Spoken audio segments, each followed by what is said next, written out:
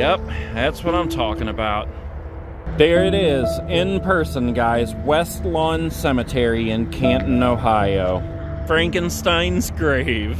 And look at the dates on these. 1861 to 1955, 1861 to 1935. Frank Lloyd Frankenstein, 1877 to 1949. So yes, guys, today we are starting a new challenge, running from Frankenstein, and it's beginning right here at Frankenstein's grave. Is this the Dr. Frankenstein? No one knows. In fact, the story of Frankenstein has been told so many times in so many different ways that nobody knows whether it's true or not. Actually, it's not true. The origin of the story of Frankenstein is actually the most interesting part, in my opinion. The story was actually written in 1818 by Mary Shelley, and the way that it came to be is that her and 4 of her writer friends were sitting around and they were like, hey, let's see who can come up with the best ghost story. And she came up with what would become the story of Frankenstein. Now, a common misconception is that Frankenstein is the name of the monster, when in fact, Frankenstein is the name of the doctor who built the monster. Sometimes he's referred to as the creature, but either way, Frankenstein is not the name of the monster. By the way, if you want to find this cemetery in Canton, Ohio, it's right behind the McKinley Monument. I like this cemetery because there are a lot of interesting mausoleums and statues. It's really fun just to walk around here and look at all this stuff. The story that Mary Shelley wrote back in 1818 is actually much different, much deeper, much darker, because it was 1818 and a lot of things were different back then. The story that most people know probably comes from the 1930s movie. Ooh, look at this one, guys. Look at that. Look at the door on that thing. Let's just go take a peek in. Wow. Cemeteries are so creepy. Look at the rust on these bars.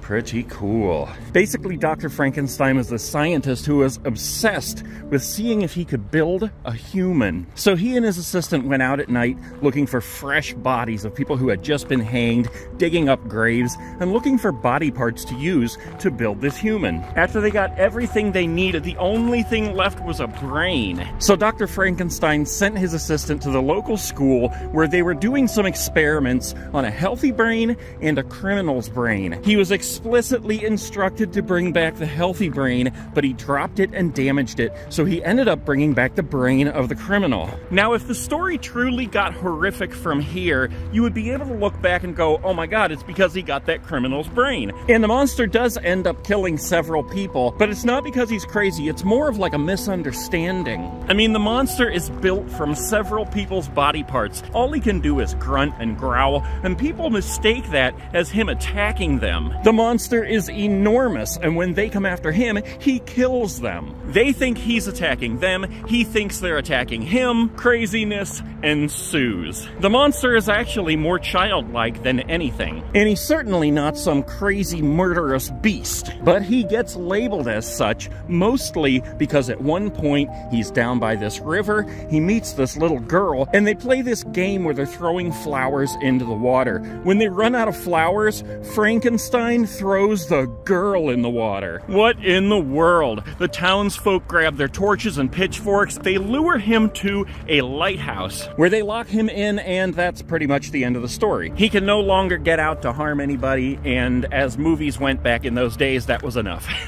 Actually, I don't remember if that's exactly how it ends. It's been quite a while since I've seen that version of the movie, but I did just order it in 4K from Amazon, so I'm going to be watching it as soon as it comes in. Guys, telling this story while walking around a graveyard is so spooky. Now, if the sun weren't out, it would make it much better, but I'm not about to come out here at night. If you want to watch a really fun video I made a few years back in this same cemetery, I'll link it below. People actually come out here and leave pumpkins and things on Frankenstein's grave. But here comes the Hummer. I've already done about 2 miles walking around this cemetery, so I'm going to wrap up this segment. Let's go home and talk about what this challenge is truly about. So my basement is kind of a mess right now. I've been doing some rearranging down here. I moved my desk from over here to over here, and I have this little area here to get back inside there to the chair. How crazy is that? But I still have my Scream wall up here with all of my ghost face masks and my Sleepy Hollow and Pendle Witch trial badges right here. And at the moment, the plan is to keep that right there and keep hanging these medals on each of the ghost faces as we earn them. But this is what we're talking about here right now, the one that is in this Pacer box. And as we already discussed a little bit about, this challenge is Frankenstein's Trail. This is a 54-mile challenge. And with the walking I just did at the cemetery this morning, that actually brings me to 31 miles already. That's right, guys. I've already been on the treadmill. I've been out walking. I've really been huffing it to get this one done. I started it right after the Pendle Witch Trail. I set it for 2 weeks, which means that I have 4 days and 21 miles to go. And as with the others, as soon as we finish this one, it will be going right up here on the third ghost face right here, the purple one.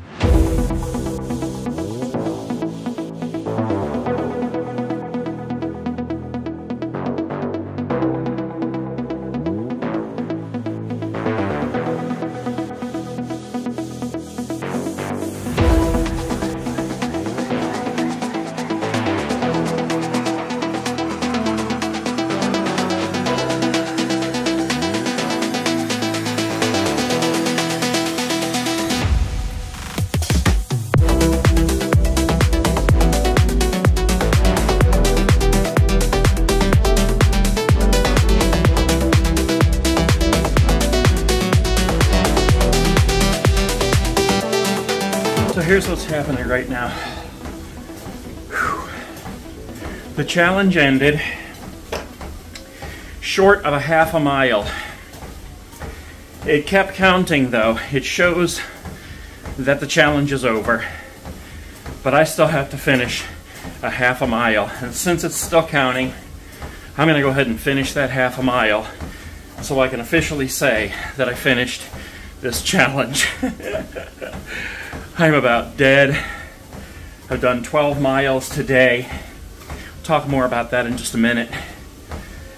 My feet are killing me. I'm getting blisters. The knee is killing me. And I gotta babysit all day tomorrow. All right, there it is. 0.5. I finished the entire challenge. All right, I gotta cool down and then we'll talk. Okay, what a challenge this one has been. It's actually been pretty great up until the end there. We're going to talk about that in just a minute here. We're also going to open this box and we're going to check out this awesome Frankenstein medal that's in here. I can't wait for you guys to see this thing. I haven't taken a close look at it myself yet either. It's been in the box since the day I bought it. But this has really actually been a pretty fun challenge. I had a great time filming in the cemetery, and it was so cool that we actually have a local cemetery that has Frankenstein's grave in it. Now, as I was walking around that cemetery, I was talking about this movie right here, the 1931, I believe it is, version of Frankenstein here, with Boris Karloff playing Frankenstein's monster. Pretty good movie here. I actually watched it once I got home from the cemetery, and I do have to point out that I was wrong about the end. I was thinking that in the end, they drove him to the windmill or the lighthouse, whatever it was, and that they just kind of left him there and they were like, okay, we got him, and they walked away. Because in some of these older movies, that's just like all they needed to do. They didn't feel a real need to give you a lot more information from that. They just kind of went, okay, the end. So I was wrong though. I watched the movie and they actually burn the windmill down. So Frankenstein's monster is not getting back out to terrorize anybody else or to be terrorized himself. In addition, guys, we are actually doing this movie tonight for Saturday Night Snack and a Movie, which now is on its own channel. That channel is called Saturday Night Snack and a Movie. You can go over there right now and subscribe. This is Saturday right now. We actually have that brand new episode with Frankenstein going up in a few hours here. It may even be up by the time you see this video. But come on over there. We made some awesome snacks, and it may have been one of the funniest episodes I've ever done as far as doing the snack section. Because let me tell you, the snack we're making I had some trouble with, but it ended up delicious in the end. Now, let's go ahead and open up this guy right here, and we're going to take a good look at this medal, and then we're going to talk about what happened in the end of this challenge here. So here we go, guys. I like these boxes. Like, inside the box, they have this nice little design here, and it kind of shows, you know, like the trail that you'd be taking in one of these challenges. I really think that's cool. They put a lot of good work into getting these things designed. So here it is, the Frankenstein's Trail medal. Let's take it out of the plastic here. I also like that they put these 2 pieces of foam inside the box to kind of protect the medal. So here it is. We're opening it up for the first time. I love this. I love when I complete one of these challenges and I get to open the medal. Oh my gosh, this thing is so cool. Okay, first of all, here is the lanyard. It says Frankenstein's Trail, and look at that. Oh, that is actually pretty spooky looking there. Pretty dang cool. Pacer Virtual Challenges, Haunted Adventures, it says down there. This is what the front of it looks like here. Wow, let's see if I can get it to focus in on this instead of my face. Yeah, look at that. That is really cool right there. Frankenstein's Trail. And if I'm not mistaken, that is green. Let me put my glasses on here. I don't know why I just don't put my glasses on in the first place. Man, that is so awesome right there. Okay, and then we got to look at the back here. Look at that. We got the brain. The brain on the back there. And the whole contraption, it looks like, that that the doctor lifts him up when it's lightning out. Oh my gosh, Adventure Challenge Finisher. And look at this. This is a little magnet here, so you can take this off. I'll see what's on there in a second. But we can actually just look at this, so you can just focus on this right here. I wish I could get the camera to focus on it better. But the back says Pacer. You can see the couple little magnets. And yeah, that goes right on the back of the medal there. And when you take that off, there's actually, it's kind of hard to tell what this is, but that looks like, it looks like a castle on there. I think that's what that is. It's supposed to be a castle, if you can even see that. It's kind of difficult to see. That is a pretty cool medal, though. I like that. And here's where it gets kind of strange. The medal itself says 54 miles down there at the bottom, if you can see that.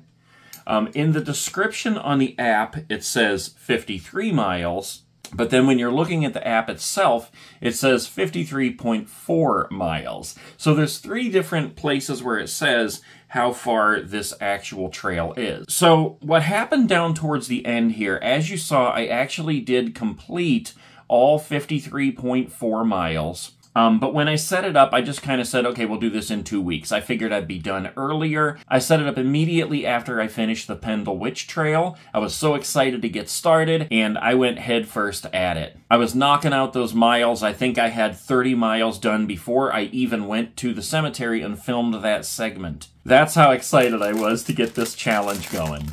As you move through your challenge on the app, you can see how many days you have left. And I gotta be honest, a couple of the days I kind of slacked off. I still walked, but I didn't walk as many miles as I had been each day. Some days I'd been doing like 5-6 miles. Some days I only did 2. The whole point is to get me out and walking and moving and physically active each day, so it did keep me active with that. But down towards the end, I had a lot of miles left to go. I think I had 12 miles left to go, and I thought that I had 2 more days to go, and I got in bed and I looked at the app one more time and then it said 24 hours to go, and I'm like, oh crap, I have to do 12 miles in 1 day to complete this thing. So that's exactly what I did. The next day I just kept jumping on the treadmill and I'd do a few miles at a time. I'd do anywhere from like a half an hour to an hour at a time. maybe even a little bit more. And then I finished up one of my walks and I sat down. It's already 10:30 at night and I'm like, okay,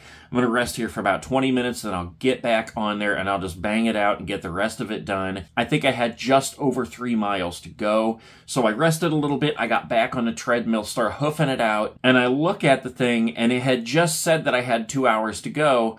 And all of a sudden it said 57 minutes. And I'm like, what is going on here?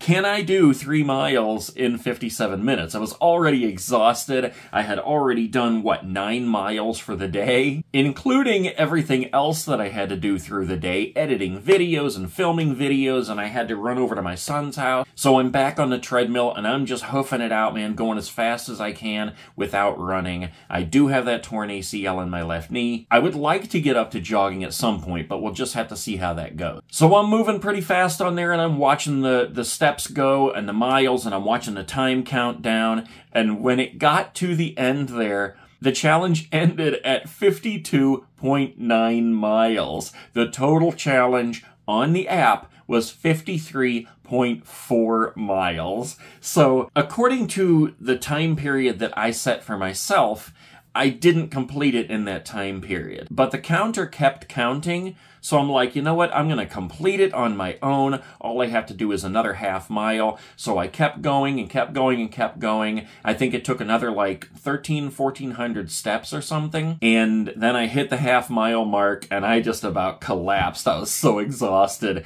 But I did factually complete the whole 53.4 miles. So even though I didn't complete it within that time period that I specified, it was done within 10 minutes after that or something. So I'm still going to keep my medal. I'm still going to put it up here on the ghost face.